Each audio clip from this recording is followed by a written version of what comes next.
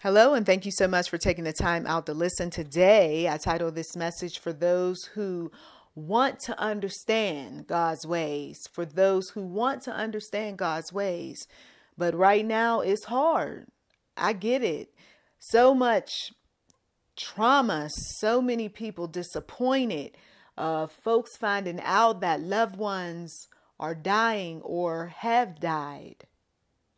Why, Lord? Why do you allow this sort of thing to happen? I've heard this years and years of just folks complaining, angry, bitter, confused, resentful, turning their back on God. I don't understand God at times. I must admit, there are times where I'll say, I thought that this was going to happen this way, and I could have sworn, or I was pretty certain, and then God did something totally different.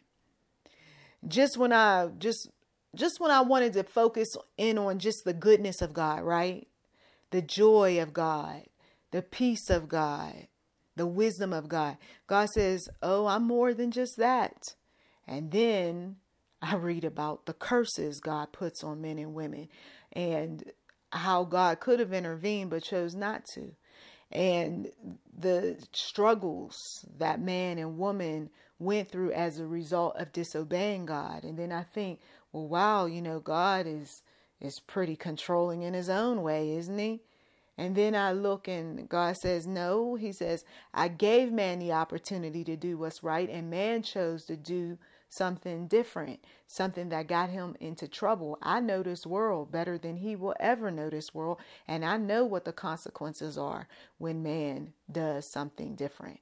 That's why I'm like the shepherd. I lead the sheep, but sometimes sheep go astray.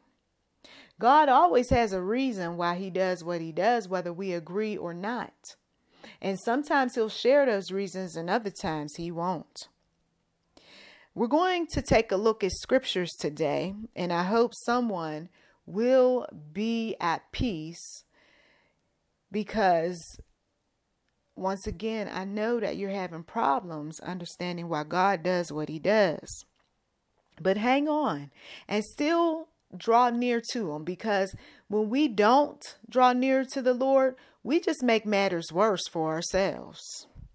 Proverbs 9:6-10. Forsake foolishness and live, and go in the way of understanding. The fear of the Lord is the beginning of wisdom, and the knowledge of the Holy One is understanding. Let me say that again. The fear of the Lord is the beginning of wisdom, and the knowledge of the Holy One is understanding. I want to understand what God is doing. And even if I don't understand some of the things, or maybe he's not going to reveal everything, the least I can do is sit quietly long enough to let the Holy Spirit speak into my spirit. Because it could be something that is about me or not about me. It could be about someone else. It could be something that the Lord wants to talk to me about, but I was too busy talking to everybody else, trying to seek wisdom from everybody else, see? There is this healthy fear of the Lord that one should have, because he is the one who created us, right? He is the one that gave us breath in our body. It would make sense to stand in awe of the one true God, because without him, we would not be alive. In all our getting, we get what? Understanding. Proverbs 16:16-17. How much better to get wisdom than gold. So many people chasing after riches, but what's the sense in having the riches, but you don't have the wisdom to go along with managing those riches? See, some people aren't getting the monies that they keep praying about, wishing for. Come on, Lord, make me a millionaire, a billionaire. I want the house on the hill. I want that really nice car. Lord, you know what my needs are. I want to pay for this thing and that thing. And, can you just, and the Lord is saying that, when I gave you a little bit, what did you do with that? When I told you to do this with your money. Do you recall what you did that made me upset? Come on. That made others around you upset. Why would the Lord keep giving big money, not little money now, come on. But why would he keep giving some folks big money and they can't even handle the little money?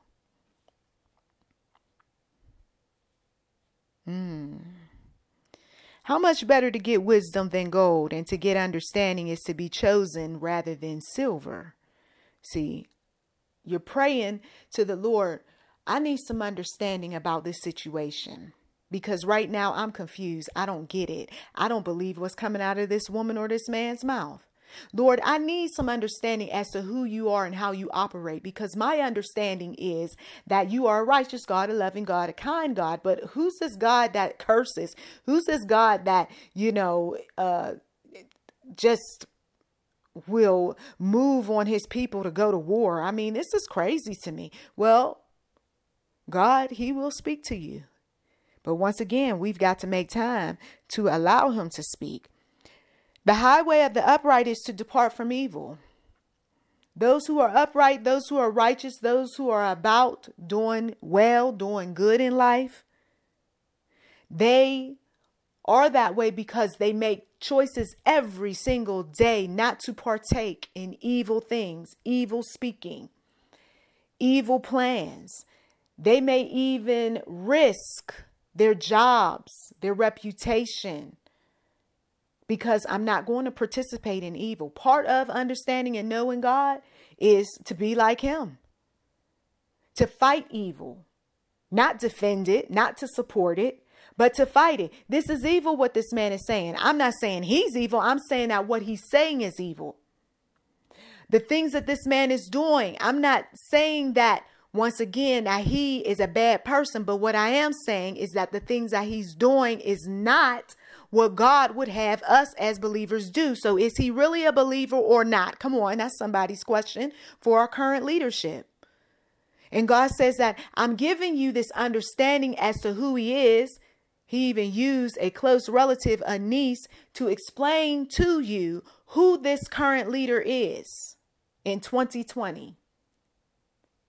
And for some of you all, you got some pretty good understanding because you work close to him, or you know people who work close to him, or you know people who grew up around him and his family. But yet you won't depart from evil.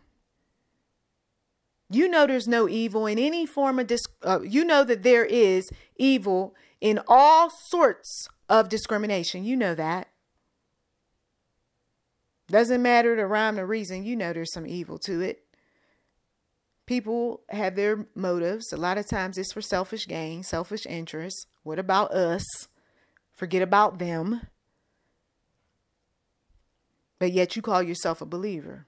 You see, there's believers that's giving the Christian faith a bad name. It's not so much sinners and Satanists and all these evil people out here. It's Christians themselves, people who claim to be about God's business, but yet you dismiss evil practices, evil work.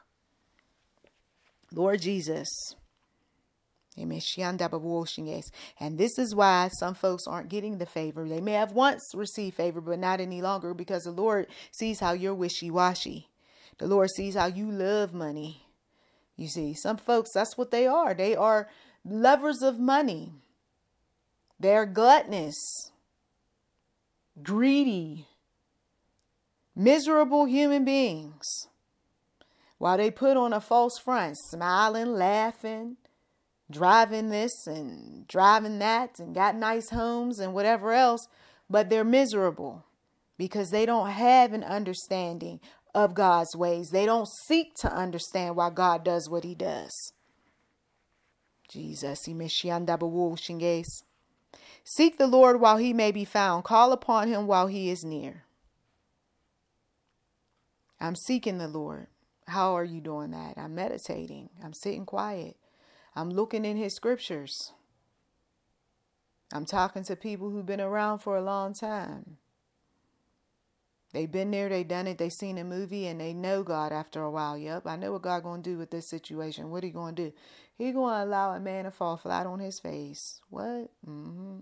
There's going to be some shaming, some embarrassment. There's going to be some lies and cover-ups. But deep down inside, that man is going to reap what he has sown. And a lot of times, if we as parents, if we don't get the message, the memo, God says, you'll get it when I deal with your children. Oh, no, not my kids. Oh, yes. We got a season coming up where so many people are going to lose their children. That's why they're fighting so hard about opening up these schools and so forth. They're going to lose their children. Not everybody is going to be able to send their child off to school and they come home and everything's going to be fine. Whether it's the COVID-19, this is nothing but the Lord. Thank you, Lord. Whether it's the COVID-19 or a child just having an illness that was already present, losing out to that illness, there's going to be parents that's going to be saying, why God? I don't understand. That's why I say, see God, right? You get this understanding right now before you lose a child, before you hear about someone losing a child. You get this understanding right now. God tried to reach a parent, a grandparent, an aunt, an uncle, a cousin. God tried to reach a sister or a brother, but they wanted to do their own thing. And God said, well, if I can't get your attention this way, then how about I take your child? And the enemy comes in there and says, it's my pleasure. A powerful lesson has to be learned through the death of a child. Some of you all right now, you need to say, prepare my heart for what's ahead, Lord Jesus.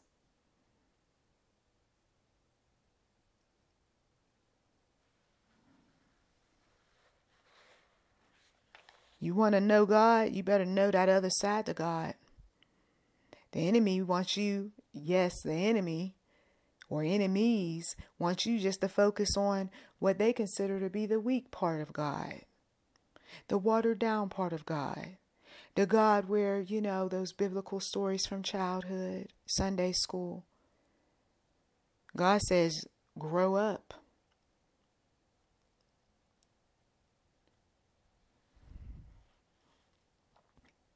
There's another side to them that some folks are going to be introduced to. I hate, once again, to be the prophet of doom and gloom, but there's going to be that other side to the Lord that these celebrities are going to be like, no. I didn't want to learn about God this way. And the Lord said, but when my people were sitting there and simply talking to you, you wanted to argue, you wanted to defend, you wanted to ignore. Once again, we got people who are grieving, they're upset, they're bitter, they're angry because of what God already did to them, already did to people who they love. But because they don't understand the ways of God, they don't understand that sometimes you got to lose one to save many. They just chalk it up as this is an evil God. This is a God I want nothing to do with.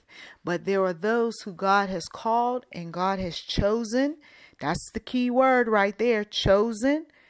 And these are the individuals that the Lord wants to hear from. You may be that one that God's been knocking on your heart for quite some time. And he says, now I need you to accept that my son died on the cross to save you. No more fighting, no more arguing. My son died on the cross to save you.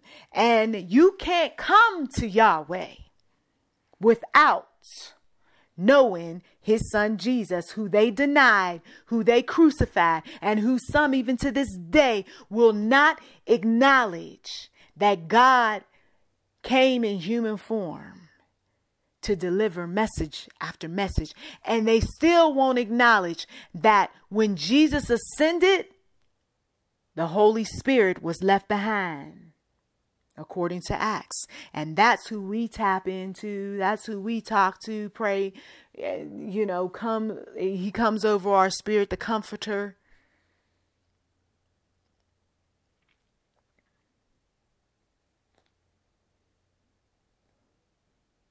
I thank you, Lord. The believer knows the Holy Spirit. The believer knows Jesus. The believer knows God. And the believer also knows that they're all in one.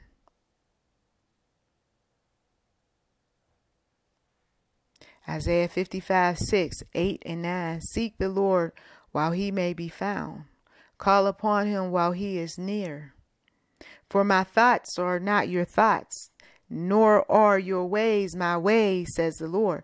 For as the heavens are higher than the earth, so are my ways higher than your ways, and my thoughts than your thoughts. Okay? God's thoughts are not our thoughts. Sometimes, yes, when we're explaining some things, we will talk in such a way where it sounds like God is like us, right? But God is not like us. God has some things that are similar because, of course, he created us. But no, we think that God doing something like taking someone's child home prematurely is a bad thing. And meanwhile, in the spiritual realm, we know that that is an awesome thing if it's going to win many souls to Christ. It's an awesome thing that a child is released from the pressures of this world after struggling for so long. Why would a parent be so selfish as to say, okay, I want you to be here. I want you to be here, knowing that that child is dying. And God has no plan on bringing that child back to life. And sometimes people forget what they've prayed. People forget what they secretly wish for anyway. And the Lord says, you do know that you were talking about how this was a burden, and you were talking about how you wouldn't be able to make it and wouldn't be able to help this child if they became an invalid and all this other stuff. And so God, he releases a parent, and then they want to talk about how bad God is. And he's like, wait a minute. If you want to talk about bad, how about what you were saying and what you were feeling? Oh, you knew about that. Absolutely. They see God, but they don't want to seek the things that are disturbing about God. God allowed these bears to come out of the mountains and kill some kids for teasing one of his prophets who had a bald head. Okay? And that's in the scriptures. God allowed a woman who was married to a weak partner to go ahead and orchestrate this plan to get another man's property. And that man whose property that she wanted, she made sure that that man died.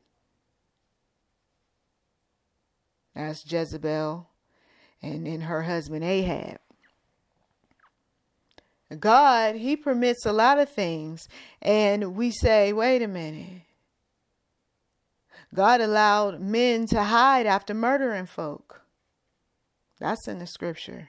And there are still men to this day who get away with murdering some folks. At least that's the way it looks to us. But we don't know what's going on inside that man's mind, his heart, why he would even do such a thing. But God knows. I struggled with the fact that God could have stopped rapes. He could have stopped people from bearing children that had all sorts of disabilities. He could have stopped a person from getting into a car wreck. He could have stopped a person from dying prematurely, but he went on and allowed these things to happen. And he didn't give me rhymes and reasons as to why all of these happened. All this stuff happened to so many different people. Sometimes I got information and that information is sat well with me. And other times I got nothing, and those things still are a bit disturbing. But all of this disturbing information also causes me to fear the Lord too. Lord Jesus, James 1:5, if any of you lacks wisdom, let him ask of God who gives to all liberally and without reproach, and it will be given to him. Well, I need wisdom, Lord Jesus, about some things. And the Lord says, okay, let's talk. Make me understand the way of your precepts, so shall I meditate on your wonderful works. Give me understanding, and I shall keep your law. Indeed, I shall observe it with my whole heart. Your hands have made me and fashioned me. Give me understanding that I may learn your commandments. You, through your commandments, make me wiser than my enemies, for they are ever with me. Through your precepts I get understanding. Therefore I hate every false way. Your word is a lamp to my feet and a light to my path. I am your servant. Give me understanding that I may know your testimonies. Psalm 119, 27, 34, 73, 98, 104, and 105, and 125. You can find this information in those Psalms. David was struggling with quite a few things, including the fact that there was a man chasing him. But he trusted God. He believed God. He had faith in God. Through your precepts, I get understanding. Therefore, I hate every false way. As long as I'm reading the word, I'm praying, I keep coming back to the Lord, I got a heavy heart or what have you, the Lord will keep working with a mere vessel like myself. But when you abandon God, when you think you know so much, when you are just doing your own thing, when you allow other people to take you away from the Lord, this is when the trouble starts up. Lord, why did this happen? Lord, I don't understand. The Lord says, if you were sticking it out with me, I could have given you the strength. I could have given you some kind of insight, signs, wonders, anything to prepare you for what is ahead, but you chose to ignore me. Lord Jesus, you chose to ignore me. So what was I supposed to do? There were people who God in all his grace and mercy gave them warnings before bad things happened. And they went on and they drove anyway. And they went on and ended up in somebody's house anyway. And they showed up at work on a day when some stuff really went down when they didn't have to. And God was still speaking. And he told some individuals, he said that this isn't where you need to be. But she decides to get drunk and use some drugs, and then some bad stuff happens. Or this isn't where your parents should have left you. And so rather than your parents listening and being obedient and doing the right thing, a child gets raped. Lord Jesus, a child gets abused. Those parents were responsible, but yet they did not want to answer the call. Oh, she'll be okay. I'm going to go to work anyway. Oh, he'll be all right. I got things to do. We got individuals who they don't care where their people go or what their people say or what their people do. They don't caution them. Then when something bad happens, I should have said something. I should have done something. God said, how many times do I have to keep knocking on people's hearts, letting them know this isn't the time to make the move. This isn't what you should say. You might as well be quiet on this. Wait, says the Lord. Somebody says, no. Okay, then you reap the consequences. I'm warning somebody today, the very thing that God has been speaking to you about, using people, places, and things, and you're like, why does God keep warning me about this? Or maybe you don't even attribute it to God. You just say, why do people keep saying the same thing? It's because you need to do something. If it's illegal, immoral, you don't do it. If it's that thing that you should have done like yesterday to help somebody, but you chose not to because you're still bitter, resentful, angry, you should do it. Your blessing might be right around the corner. You may not have any of those negative emotions. You just procrastinate or you're lazy. The Lord says this is your time to move. Move to give. Move to go somewhere that's different. Move to work on a new hobby. Move to ask somebody for some money that they owe you. Move to pick up the phone and call and get a cost savings of some sort. Proverbs 2:6-7, for the Lord gives wisdom, from his mouth come knowledge and understanding. He stores up sound wisdom for the upright. He is a shield to those who walk uprightly. That's what he is, isn't he? Hallelujah. He's a shield. See, they said some negative things about some of you all, right? Whoever they is. And so you said, Lord, I need your help. The Lord says, I will raise up a shield. Come on. Because you're walking uprightly. You could have said something. You could have done something real nasty, real negative, real dark, but you chose not to. So I'm going to bring about my shield to protect you while I deal with your enemy. Hallelujah. You see, God, he does deal with enemies. That is part of God's way. Vengeance is mine. God leads, God guides, God restores one's heart, mind, body, spirit. God is still in the business of miracles, signs, wonders. Oh, so God can send me a sign. Yes, he can. Oh, well, God, he can heal. Yes, he can. But God can also take away too. Yes, he can. God giveth and God taketh away. As much as we want things to play out in the way we want them, God says that no, not today, not next week or not next year, because I know what the future is. You don't. This is another reason why many of us draw near to the Lord, because he knows what's around the corner. We don't. If it wasn't for God, you know how many corners I would have went around and met the devil himself? Some of you all, if it wasn't for God, you know how many accidents you would have been in? If it wasn't for God, do you know how many opportunities you would have missed? If it wasn't for God, some of your relatives wouldn't still be above ground. But it's God's grace and his mercy. Hallelujah. Lead me in your truth and teach me, for you are the God of my salvation. That's all of our prayer today. Psalm 25:5. Lead me in your truth and teach me, for you are the God of my salvation. Truth comes in all forms. On this channel, I talk about so many different types of truth. Truth that people haven't even begun to explore, even considered. And they're like, oh my goodness, this triggers some thought. Oh, this is right. Oh, I haven't dealt with this issue. Oh, this is the cause of my problem. And once they get free, the next thing you know, they're doing what God wants them to do, because ultimately that's what these messages cause you to do. Let's get rid of the dysfunction. Let's get rid of the toxic stuff. And once we get rid of that, then you can be able to make room for God to be able to teach you his ways, show you what you need to do during this last period of your life for many of you all.